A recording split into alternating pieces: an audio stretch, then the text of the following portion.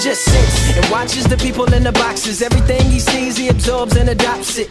He mimics and he mocks it. Really hates the box, but he can't remember how to stop it.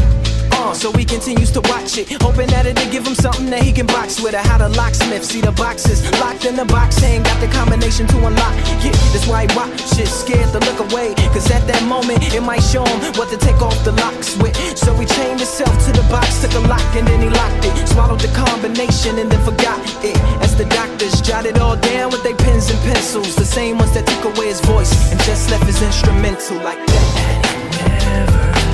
He never lies, he never lies, he never lies, he never lies, no. He never lies, 'cause he never said anything at all. He just sits and listens to the people in the boxes. Everything he hears, he absorbs and adopts it. Anything not coming out the box, he blocks it. See, he loves the box and hope they never stop it. Anything the box tell him to do, he does it. Anything you tell him to get, he shops and he cops it. He protects the box, locks it in the box.